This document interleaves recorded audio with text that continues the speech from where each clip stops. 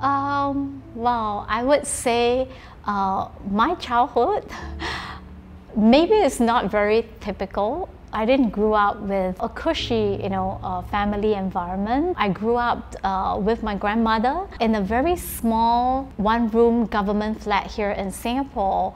12 of us squeezed into a small environment. All my family members were not educated and we were really, really poor. And one of the vivid incidents or a very unfortunate day for me, when I was 4 years old, my mother had really deep depression and she actually poisoned my father's coffee and he collapsed. And then she jumps off.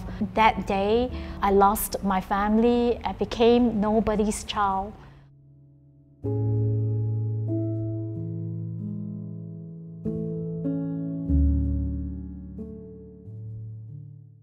Looking back in my life, what's the biggest lessons? I would say that life, it's accumulation of different seasons. There is something to be learned in every season, whether it's low or high. I've gone through seasons where it's just sheer hopelessness, thinking that frustrating, so disappointing, and that these seasons are not permanent. They will pass, they will change. If there are hard times, don't let it be a tombstone that send you a death sentence, but more importantly, let it be a stepping stone that you can build, you can learn from it. And in high times, learn to cherish that moment. Always remember to be grateful and look for that opportunity for that next growth path. I think there are many times in our life we're always looking at, at the hindsight, I would have done better. Regretting will not get you anywhere, but reflecting and rethinking and bringing those perspectives into your future so that you can do better and be a better version of ourselves is something that I would encourage everyone to do, and it's something that I do. I started working when I was 5 years old. My auntie had a prawn noodle store that provides for the entire family. I was her little assistant, washing the dishes, cooking and serving it. I guess I learned many different forms of skill sets that took me through to my career today and to my life. So I can cook, I can interact with customers because I think it's something that is innate. So for young people, I would say that every experience and interactions counts. Every experience can be used to accumulate into a bigger portfolio. So I would say do not underestimate any task. All the skills and different experience add up.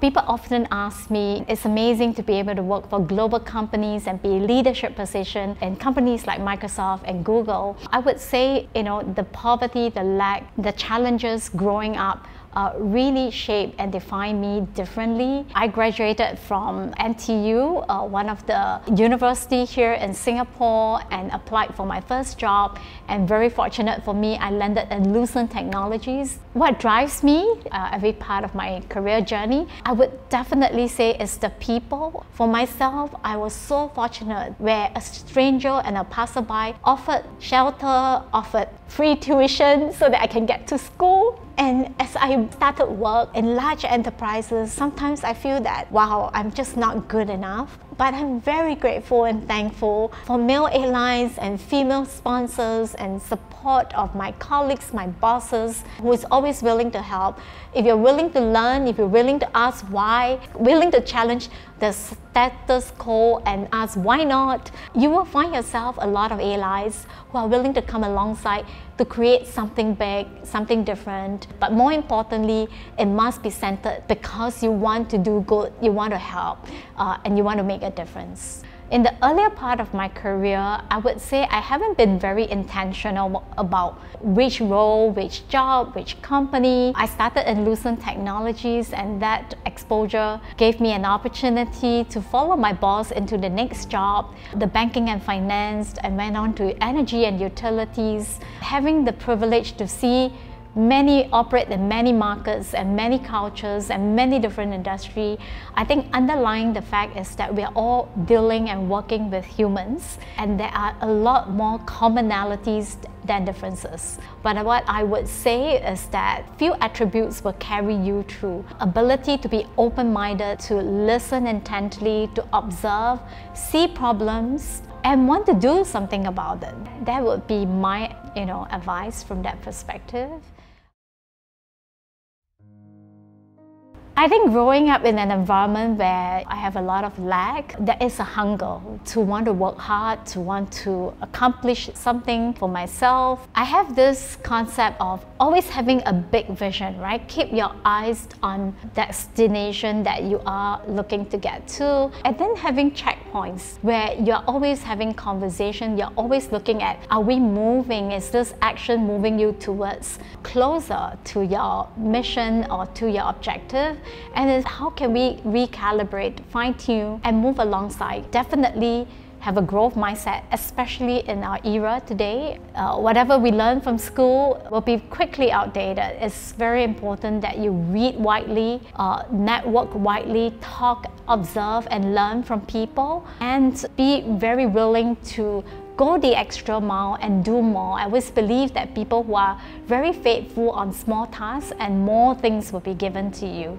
Give your very best, and people are observing and watching.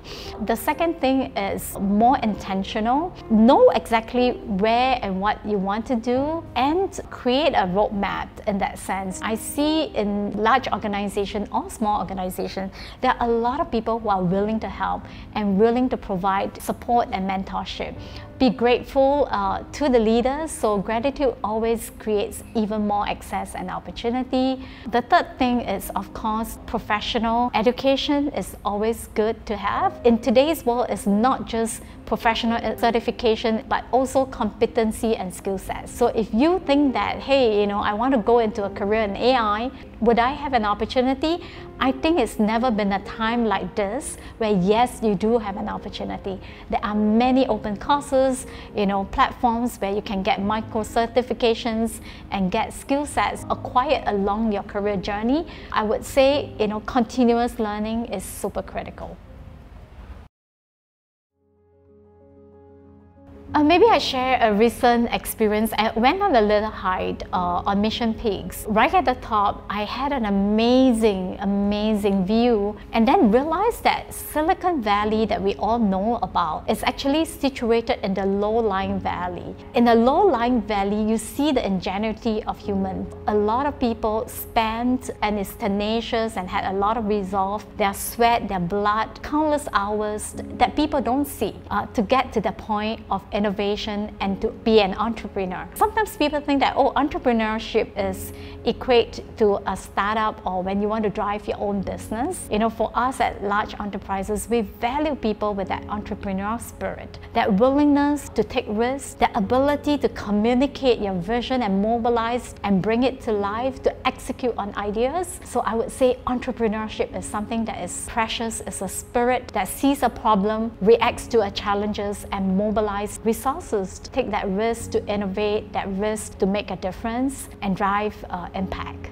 A lot of people come and ask me, wow, you have the opportunity to work with global company in leadership position, but I would say that it's really not where I am today. It's where I came from. My history, my background, the challenges really shape and define me differently. For me, I think there's a lot more to be learned from the battle scars, and I want to be that inspiration of possibility. And I would say my message is to every child, every person out there who feels that you don't have what it takes, to know that you can have what it takes today. You can alter your own life, and reach out for help and look out for platforms that can give you a different opportunity, and you can be who you want to be. Don't let your current situation and your circumstances define who you are, but really continue to dream big. Anybody can make it happen.